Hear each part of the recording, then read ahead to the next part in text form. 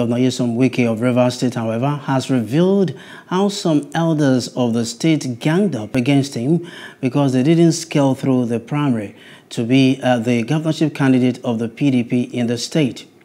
Wike explained that some of them who indicted him had indicated interest to fly the party's flag but failed.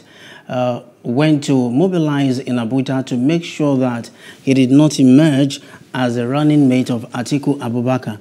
The governor disclosed this during the 74th birthday reception organized to honor a former governor of Rivers, Dr. Peter Odili, at his residence in Old Government Residential Area, Port Harcourt, yesterday. Hello, hope you enjoyed the news. Please do subscribe to our YouTube channel and don't forget to hit the notification button so you get notified about fresh news updates.